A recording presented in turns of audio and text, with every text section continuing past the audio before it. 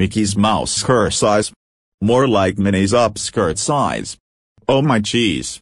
This show of the Mickey Mouse sucks.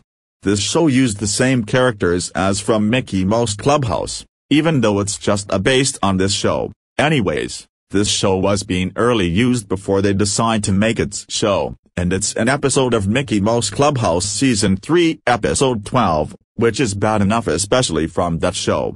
Anyways, this involves Mickey and his friends who likes to teach kids some failure exercising lessons. And like I said, all of these characters are being used in Mickey Mouse Clubhouse. I rather prefer Mickey Mouse characters for 2013 better than them. Thank God this show got cancelled on February 23, 2011. According to Disney Wiki, this show ran for like 9 days before it even got cancelled, but still. Do you know who likes this show? Ronald 929 Marshall. He remembers that show will be a part of his childhood. Well, he sucks for doing that. And I don't know who hates this show, so I'm just gonna leave it be. Mickey's Mousekersize sucks, or should I say, Daisy's upskirt size. And so does Indoresa's Brain Break Mega Mixes.